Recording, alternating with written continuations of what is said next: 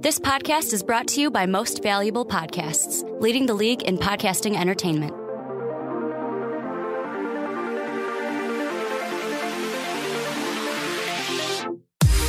Ladies and gentlemen, welcome into the first episode of Behind the Pen.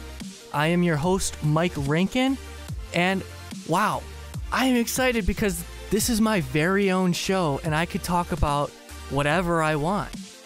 And first, before I get into all the stuff that I have on tap for tonight, I'd like to give a nice thank you to Ricky Widmeyer from MVP Podcast, from which this wonderful podcast will be presented by, as well as everybody on the team to make this happen. Without them, you wouldn't be able to hear my voice right now, so I want to say thank you.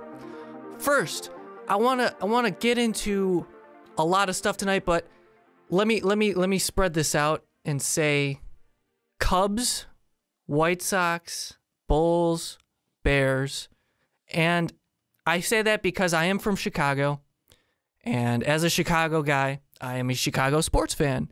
So what you can expect is a lot of Chicago sports talk from me. But I also want to say that here's a couple things that I would like to share with you, but so you just get a little bit of my personality before this stuff gets really heated or discussed. I'm a huge Kirk Heinrich fan. Straight up, flat out, Kirk Heinrich is my favorite player in the NBA ever. And before we get into some Bulls talk, I just want to say, what the hell was that when they traded him twice for basically nothing? They did it again this year. Unbelievable. But that's, I'm not running the Bulls. If I was running the Bulls, I'd be more loyal. But all right, well, we'll get more into that later. Number two, and probably the most important thing, besides I wanted to mention the Kirk Heinrich thing because that's important. But for number two, I want to say the Chicago Cubs have been my life since 1998. And that's not saying, I'm a bigger fan than this guy who's been a fan since 2010, whatever, I'm happy to know you're a Cub fan. That's all. I'm just saying, for a great portion of my life, for around 18 years, the Chicago Cubs have been it. I have been focusing a lot of my time, my energy, my attention span towards the Chicago Cubs. And you know what? There's a lot of suffering that's happened, but we're here, and it's 2016, and the time is now.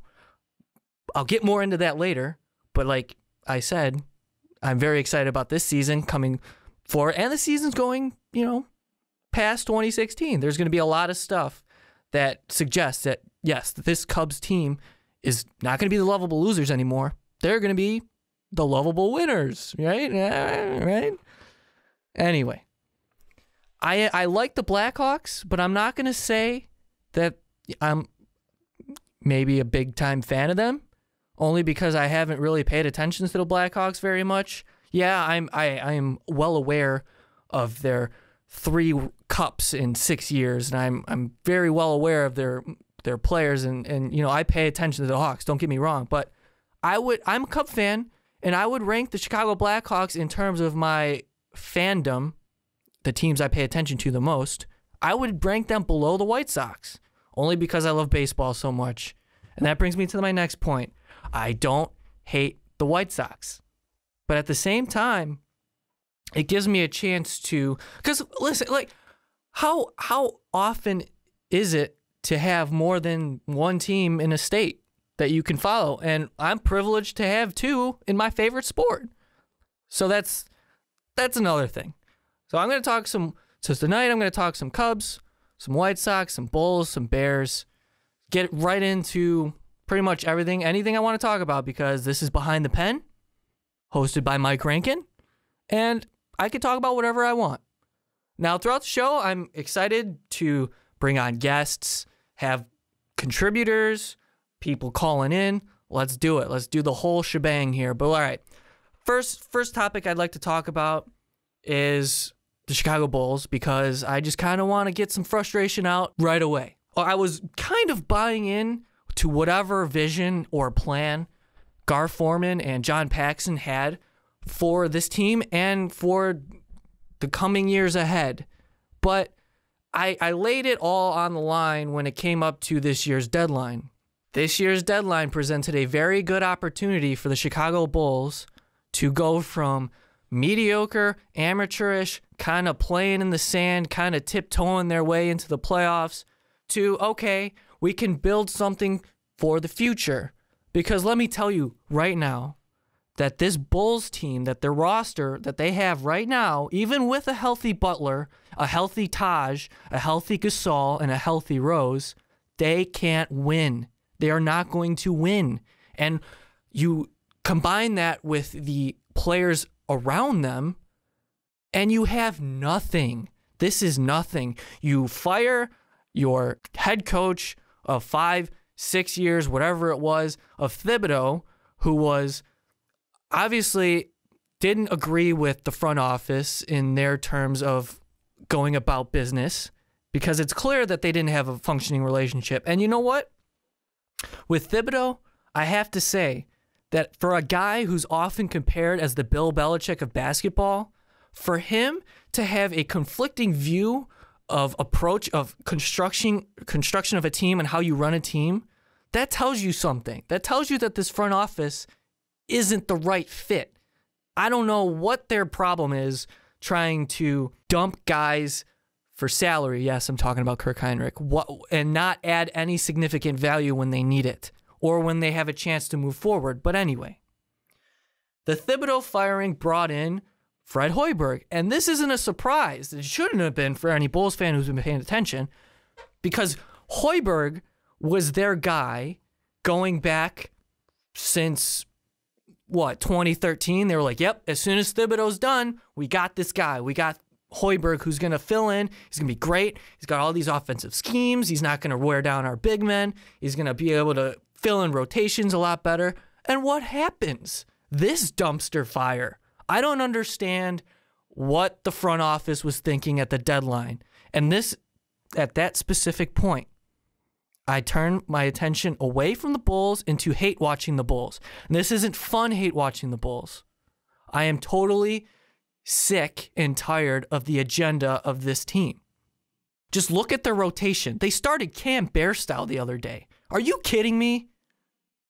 Yeah, they didn't start Bobby Portis because they wanted to be their energy guy off the bench. But you have a regular rotation at one point. You trade for Justin Holiday. That's the compensation you get after you dump Kirk Heinrich, who is one of the top. I would consider him top 15, top 12 Bulls of all time. And you can debate whether or not he's worse than whatever, but it's not true.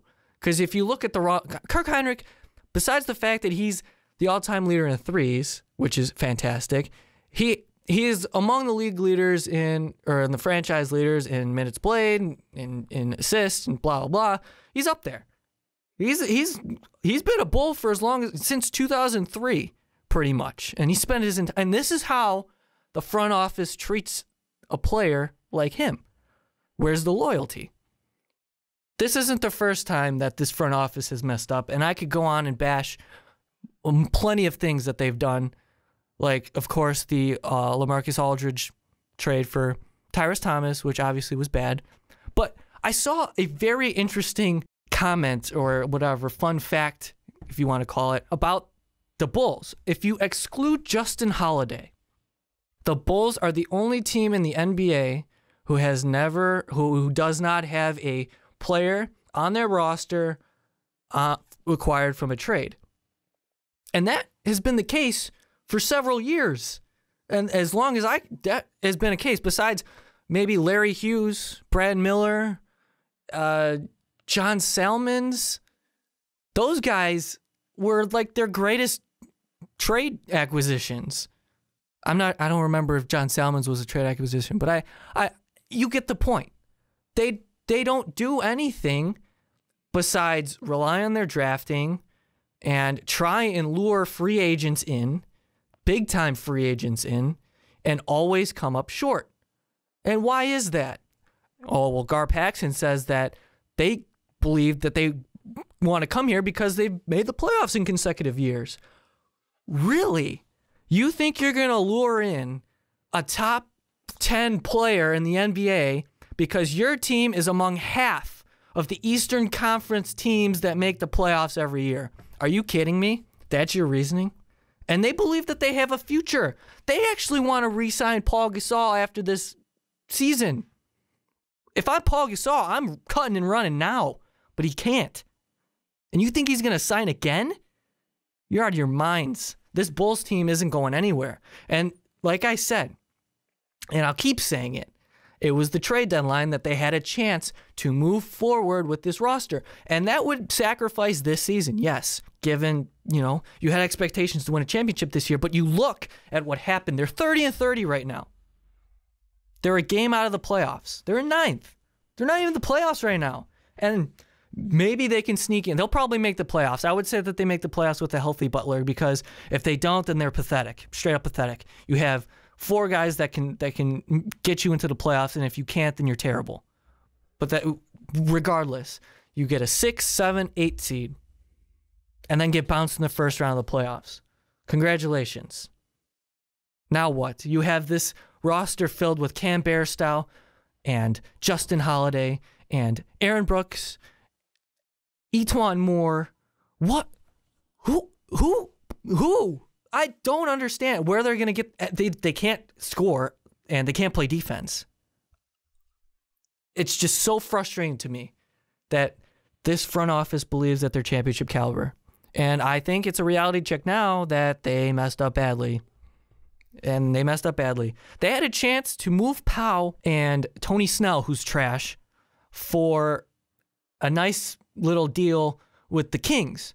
And you could look it up, but it fell through. And apparently Gar Forman said, yeah, no, we were never trading for Powell. We were never, he was never on the table. Are you kidding me? Are you kidding me? How is Pau Gasol not expendable? How are you not trying to move him? You have to move him. That's how you get better. You get worse or you stand still if you do nothing. And what did they do? They cut Kirk Heinrich to free up cap space. And they're still below the luxury tax. I'm sorry, they're still above it. So that means they're still paying it. They're being a penalty. What are they doing? I don't understand. I really don't understand the direction of this Bulls team. I want Gar Forman and John Paxson out. And another thing, yeah, it's unfair for Fred Hoiberg to come into this roster and kind of, this isn't really his team. It's Thibodeau's team. It's still Thibodeau's team. But you had this idea that, yeah, this guy could come in, create offensive prowess for a team that's defensive-minded. And now I wouldn't even be surprised if I checked to see if the Bulls were in the bottom 10 rankings on defense. It wouldn't surprise me one bit. They're giving up 30 games this season, or 15 something.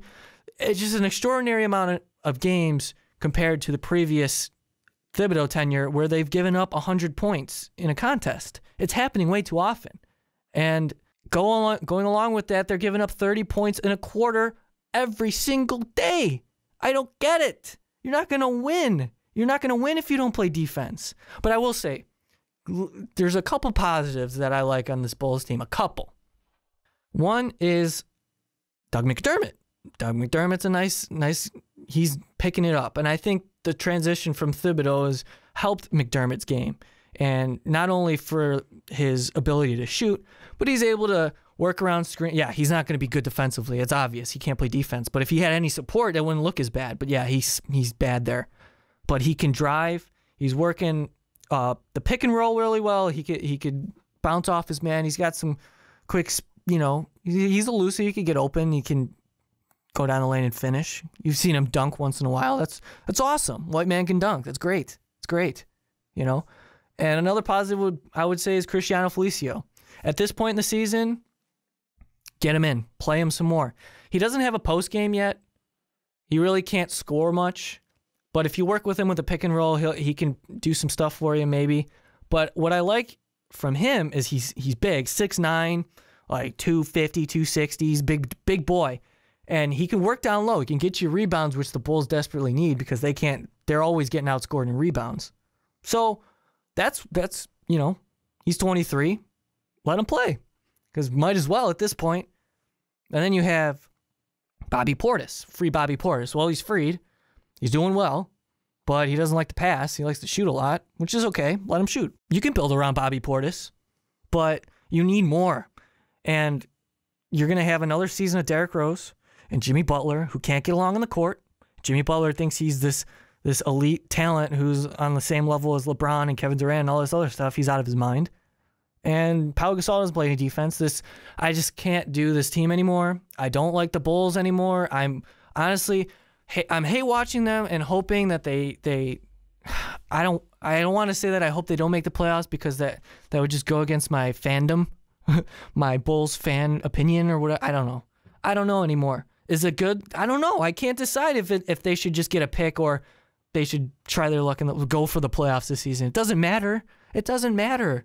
They're not going to do anything with this front office running this team. So